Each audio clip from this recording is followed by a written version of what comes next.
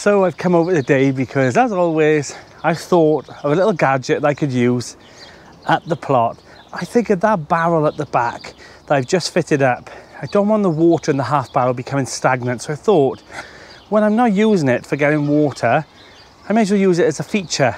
Let's go have a look. So I bought this off Amazon, £15. I think it was a bargain. And I think what I'm going to do is I'm going to fit it all together now in a minute. And I thought this could sit there. And I'll modify a pump because the one that come with it is mains power, but I cannot use that. So obviously I've got one in the shed from last year that's got a solar panel fitted to it. So let's get that done.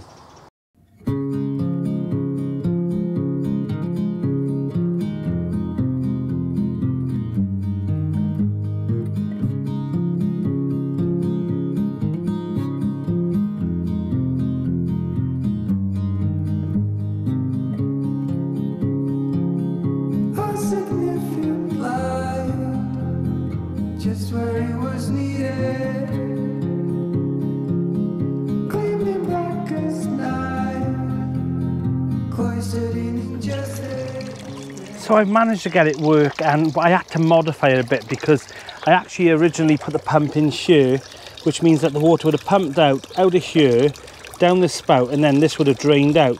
So I had to move it then obviously to put the pump in here so the water gets pumped up, around here, down, back down and around. So I've had to use a bit of hose pipe, but that's all right. It looks okay. Makes me want to go to wee though. So the good thing about this as well is that it's not going to leave the water stagnant, so it's going to keep off mosquitoes and things like that that might lay their eggs in there. So hopefully you'll just keep the water flowing a bit. And it also sounds nice as well when you're planting and you're sat here having a coffee. And it's all run off a little solar panel that will be fitted to the shed, so free energy. So last year I bought a cover for this IBC, didn't get around to doing it, but I'm going to pop it on now and then head down to Linda's. She's bought a different method of keeping her IBC from having all the sunlight go in and getting algae like this. So the idea is I'm going to put the cover on now, but then later on I'll bring my power wash over and clean all this out. But just keeps the sun off these, because what happens is algae growth goes in and then it goes all gunky and green, so you don't want that. So let's get the cover on and then head down to Linda's.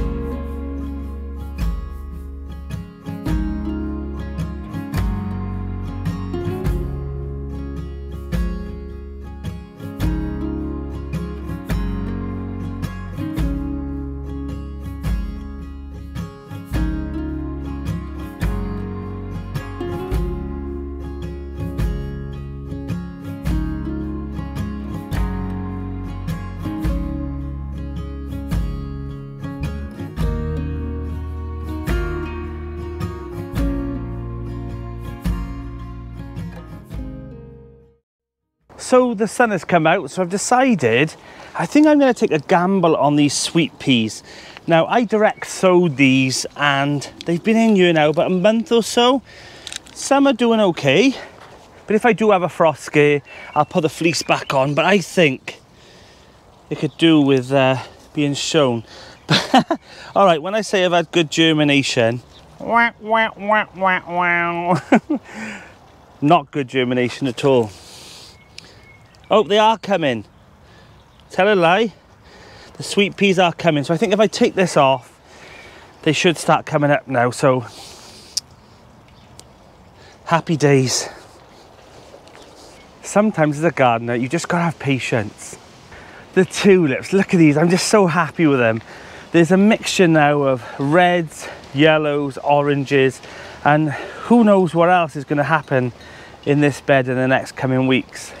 But it's beautiful. What a showstopper. So I've also added in some wild rocket here as well, and that should be a nice extra added to the salad bowl.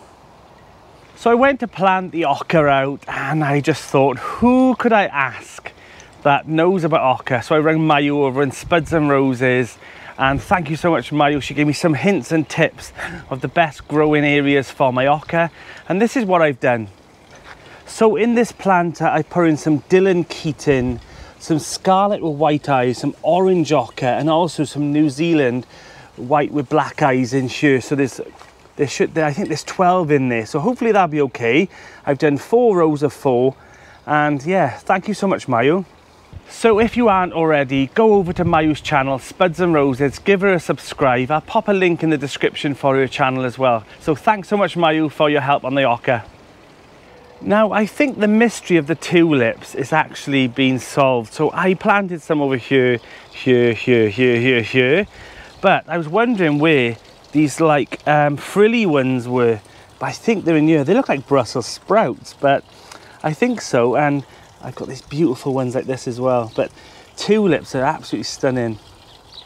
So the sweet peas have started to bed in now, and they won't be long before they'll start romping away up this obelisk. And inside here we got some tulips, some dahlias that haven't surfaced yet, some alliums and some grasses. So I'm hoping that just like last year, this will be a beautiful array of flowers.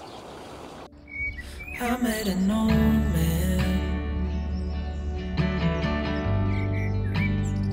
I said, tell me your story.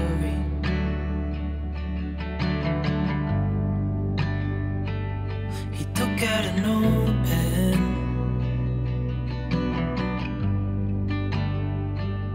and wrote something for me.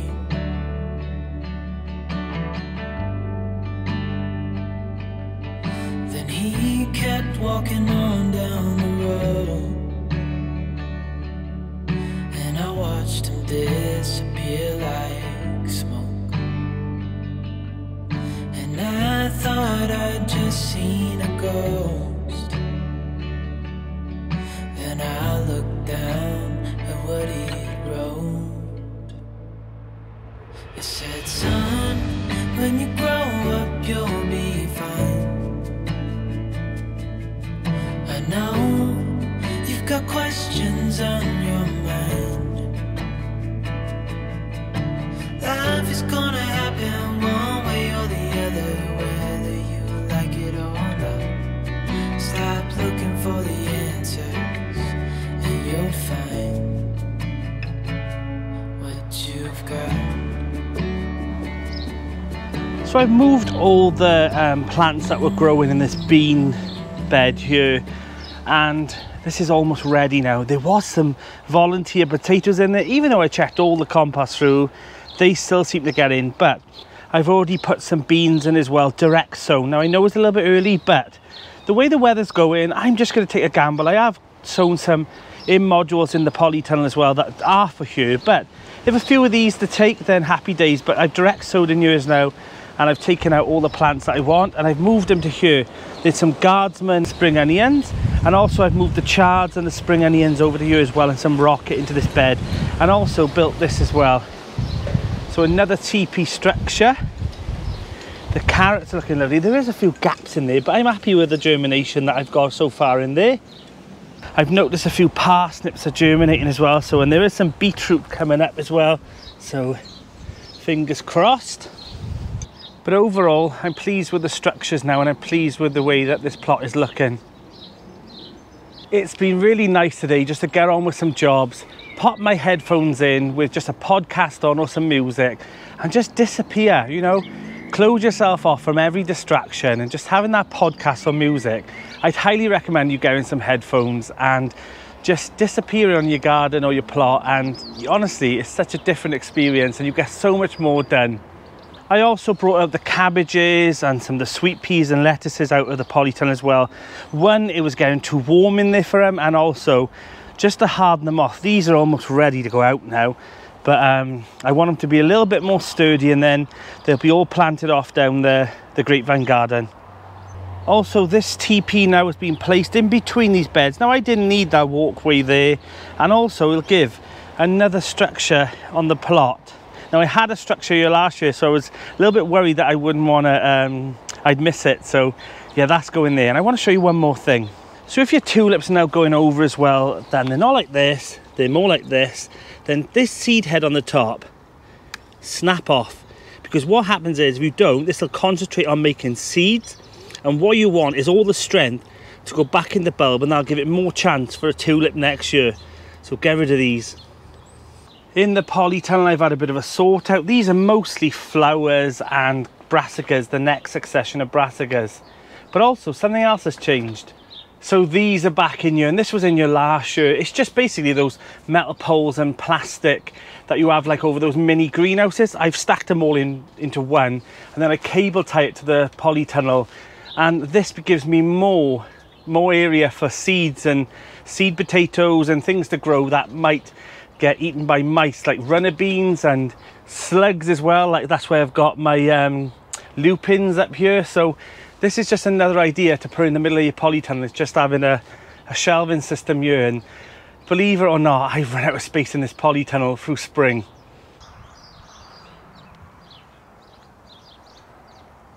So I've come up with these big plans today. I'm going to head down the grapevine garden, do a load of work there. Oh, look at the tulips. Look at the tulips here. They are almost in bloom now. There's a lot of reds, oranges and yellows there. So I'm happy. I'm going to grab the bean canes. We're going down to the grapevine garden today. It's one hell of a job down there, mine, I'm telling you.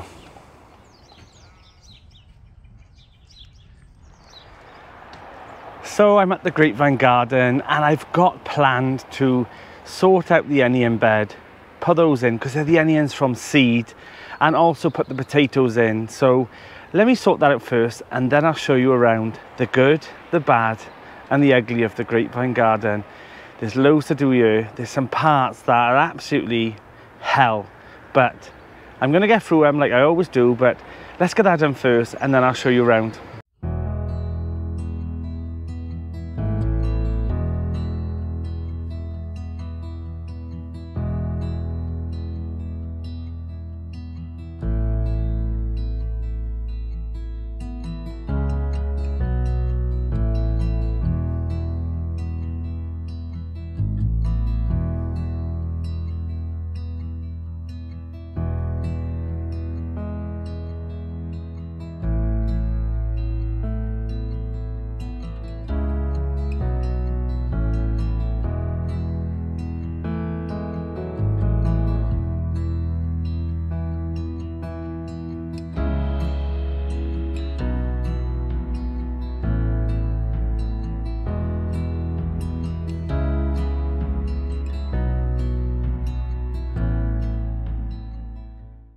As you can see, the state of me, I've been doing a bit of work, but let me show you the good, the bad and the ugly of what's going on down here.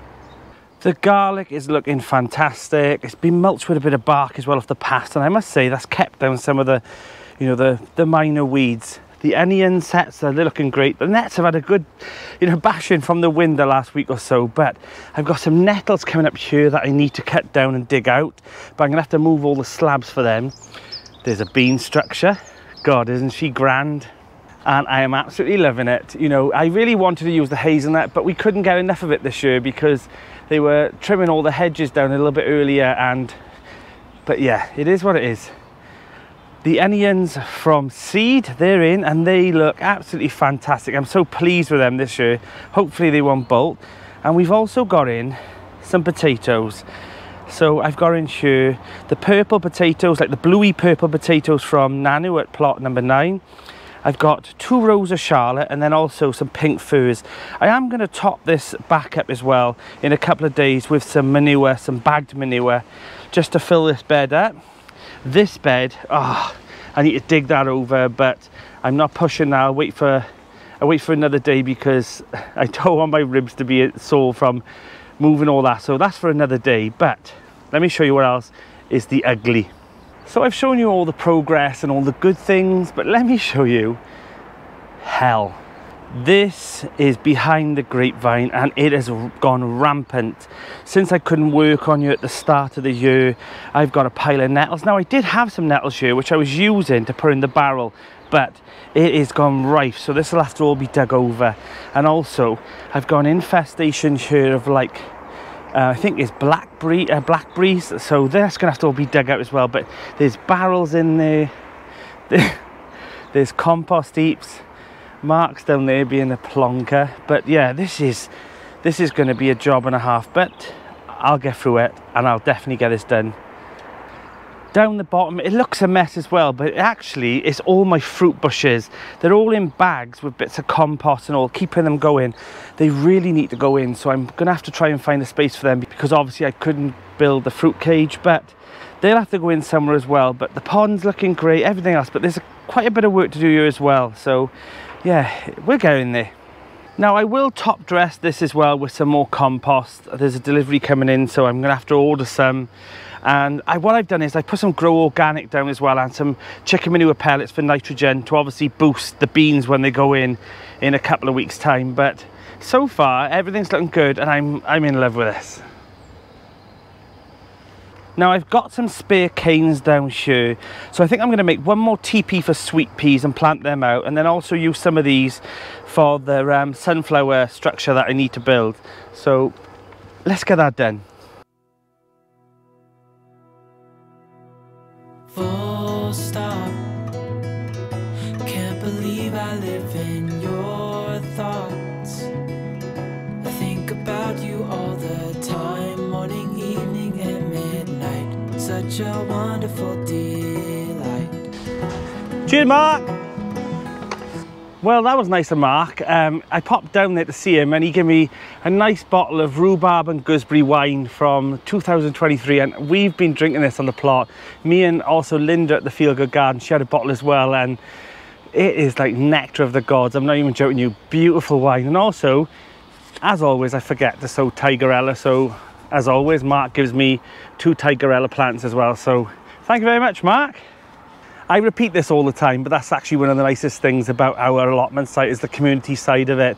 Sharing, swapping, and everyone's quite generous as well and want people to try new things, and I'm definitely always happy to get a rhubarb and gooseberry wine. So I think what I'm going to do is, at the end of summer, I think I'm going to start maybe trying to make my own wine, so maybe I'll do a video on that as well. So pop in the comments if you'd like to see, you know, how we make wine from the produce on the plot. And I want to try like some plum wine and some cherry wine, so yeah, that's in the plan as well. So people always think that everything will go to plan, and this year has definitely tested me. You know, I had COVID 2 times, I had the flu, I had a chest infection, and then I damaged my ribs. So this has really affected, you know, the major work that I need to do on the grapevine plot. But it's not the end of the world. Things are, you know, things are ticking over. You know what I'm like. I'm taking it slow though, because obviously I don't want to put too much pressure on the ribs, but we're getting there. There's a couple of beds that need to be weeded now and dug out, but you know, if they're too strenuous, then I'll leave them. It's not the end of the world. I'll cover them over and they'll come for another day or another week. So don't put pressure on yourself if your plot or your garden isn't to the stage that you was hoping for, because it's not the end of the world. It's just a garden and you need to enjoy it as well, so don't resent it. I've said this many times, but I am absolutely loving the fact that I'm down on the grapevine garden today and got loads to do, and there's cherry blossom and apple blossom. I'm hoping that the plums will, you know, I'll have quite a good harvest of plums this year as well, but we'll see. Let's get back to work. I've also dug out this bed as well. It wasn't hard, this one. It had so many nettles in it. I don't know what it is. I'm wondering whether or not it was the manure I put in there, because this was a few beds that have had nettles come up, and they never had nettles before. So I'm wondering whether or not it was in the compost, you know, in the manure that I sourced from another farm. I feel like I've made so much progress today as well, so I hope you enjoyed your visit at the Grapevine Garden. I'm Danny and this is Grow Up.